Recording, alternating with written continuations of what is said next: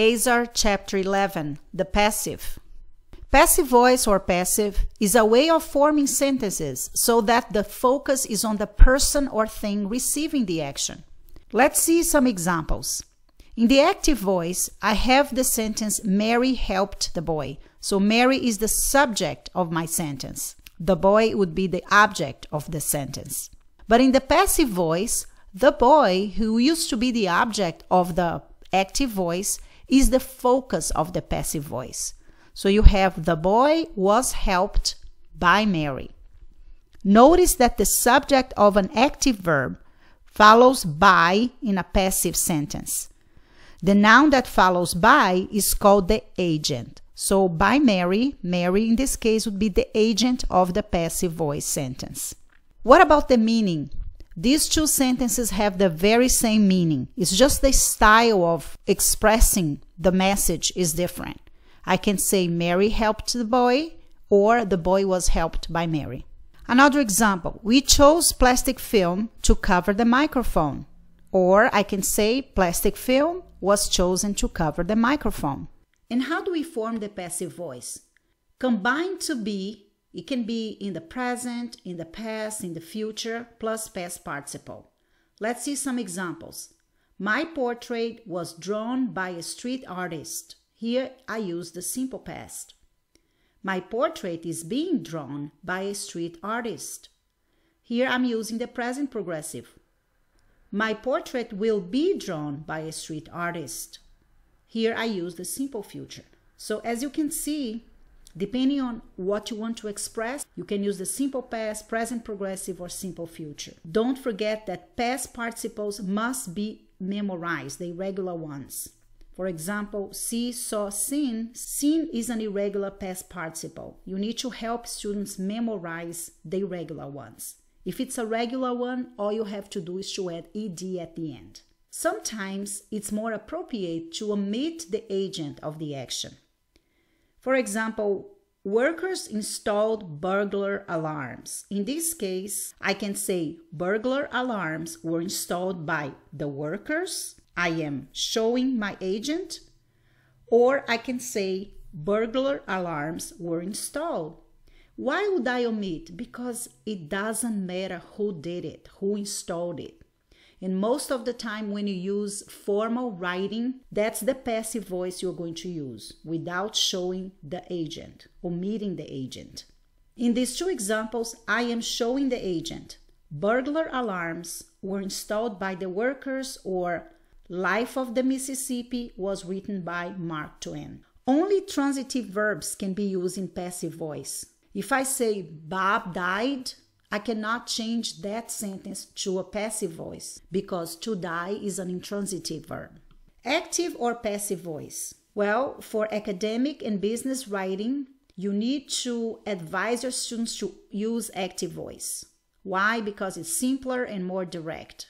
The passive construction is effective only when the doer of the action is unknown or irrelevant. For example, I can say rice is grown in India. The olive oil was imported from Italy. Our house was built in 1970. The passive form of modals and phrasal modals. You can also use passive with modal verbs. Let's see some examples. Tom will be invited to the party. The painting has to be seen at the gallery. Fred is supposed to be told about the meeting. The letter should have been sent last week. This house must have been built over 200 years ago. Stative passive verbs. The stative passive is a special form of the passive. We are no longer expressing an action. Instead, we are describing a state, a condition. The form is the same. You need to use a form of be plus past participle. Remember, there is no action being expressed here. Instead, the past participle is helping us describe the subject. So it's pretty much like the past participle acting as an adjective. Martha is addicted to chocolate. The parents were tired of his lies. The children will be excited about the trip. Other examples are be devoted to, be done with, be married to, be known for, be frightened by, be worried about, be annoyed by, etc. You have a complete list on your book. The passive with get. You can find passive sentences with get. Let's see some examples. I am getting hungry. Let's eat soon. The dog is getting fat. In these two examples, get gives the idea of change, the idea of becoming, beginning to be, growing to be. If I say I'm getting hungry, I was not hungry before, but now I'm beginning to be hungry. Let's see some more examples. They are getting married. I got tired of the rain.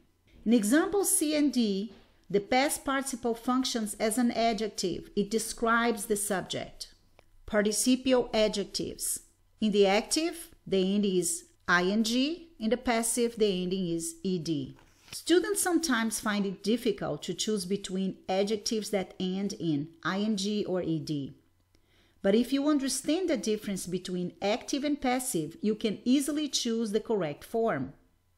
If you need an adjective to express an active meaning, then you choose ing. For example, I found the movie Fireproof very touching. This is in the active form. The movie Mr. Popper's Penguins is very amusing, so I choose ing. And why? Well, because the movie Fireproof does something. It touches. And the same thing with the movie Mr. Popper's. It amuses. In the passive voice, I can say, at the end of the movie Fireproof, I cried. So I was truly touched. We laughed a lot watching Mr. Popper's Penguins. We were amused. The past participle serves as an adjective with a passive meaning in these two situations. I am emphasizing the effect that the movie had on me. How did I feel? I felt touched. I received the action. Finally, we have the patterns of verbs. You need to show this to your students because depending on what you use in the active voice, you are forced to use a certain tense in the passive voice.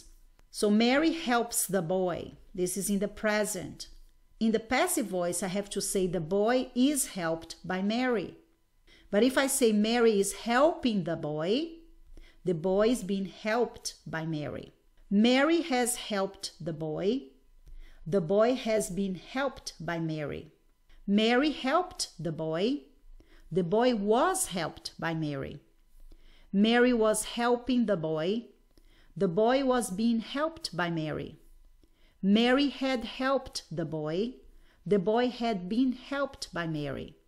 Mary will help the boy will be helped by Mary. Mary is going to help the boy is going to be helped by Mary. By Friday, Mary will have helped the boy.